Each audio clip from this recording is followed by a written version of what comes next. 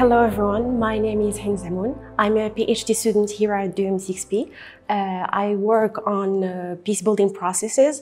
Recently, I got the opportunity to present and participate at the International Studies Association conference held in Baltimore, where I got the opportunity to present with Professor Norman Sempijja a research paper on exit strategies and transition of UN peacekeeping operations in both Liberia and Sierra Leone.